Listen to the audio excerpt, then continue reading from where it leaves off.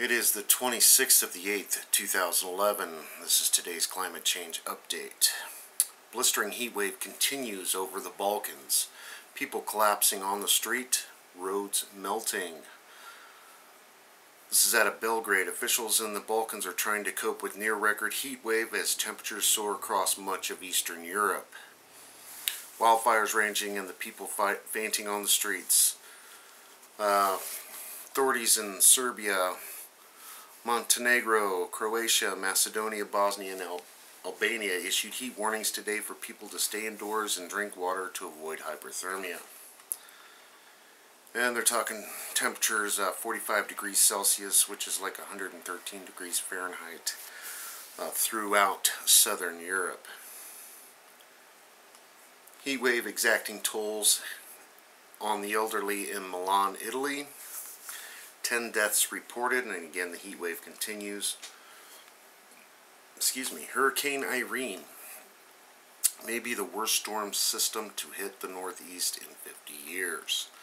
They're gearing Irene up to be a monster, and even Mayor Bloomberg of New York is preparing for a state of emergency, and everybody, watch out, look at this, here comes Irene. Discovery News 2010, San Andreas like fault found in northern United States. Basically, they're saying that they found an active fault line that runs up the Appalachian. Fukushima nuclear disaster, radiation release equal to 168 Hiroshima bombs. Tokyo, Japan's government estimates the amount of radioactive cesium-137 released by the Fukushima nuclear disaster so far is equal to that of 168 Hiroshima bombs. Now, Arnie Gunderson put out a video back on the 21st, just eye-opening, and, Arnie knows more than I ever will.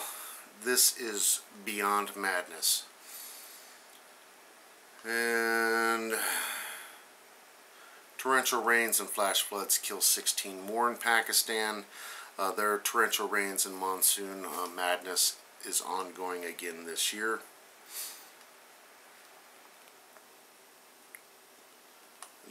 That is over there. Over to the RSOE. State of Louisiana.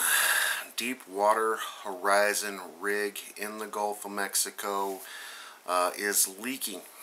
Apparently, some reporters went out on a clear day and took pictures and videos of this oil actually bubbling up out of the water in that area, right where they said that they'd have permanently patched the oil well that was leaking last year, or ruptured actually.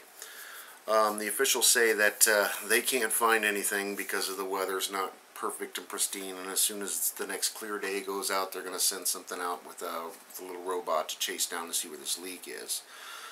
So they're not 100% confirming that the plug has failed and the leak is starting to continue again, or if this is just ongoing leakage out of all the pipe work and the sunken rig that's already down there. So time will tell on that. Definitely something to pay attention to if we don't have enough to pay attention to already. Forest fires out of Oregon. The Willamette National Forest.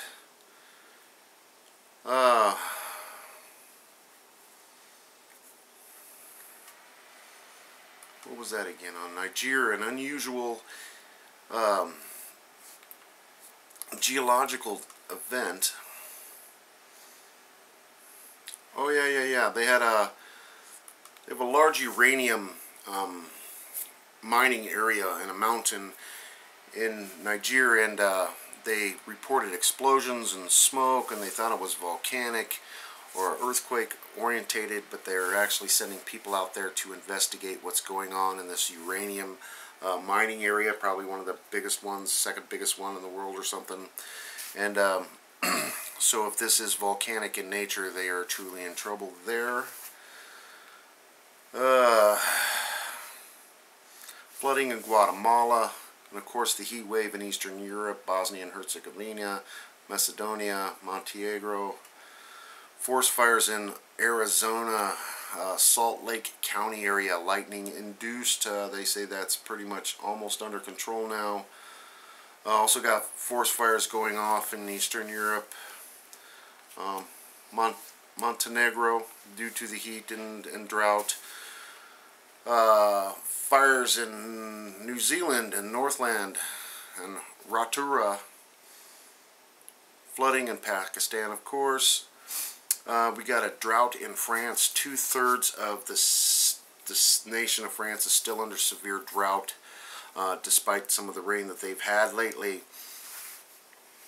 And everybody's under water rations and that kind of thing. And you got to understand that France, like 70+% of their power is produced by nuclear power plants, which need extreme amounts of water to be able to function properly, which compounds their already drastic problems. And of course, flash flooding in the Dominican Republic and the Caribbean as Irene rolls up the Atlantic coast. And finally, El Hierro, H-I-E-R-R-O, earthquake count exceeds 4,200 in the past 5 weeks.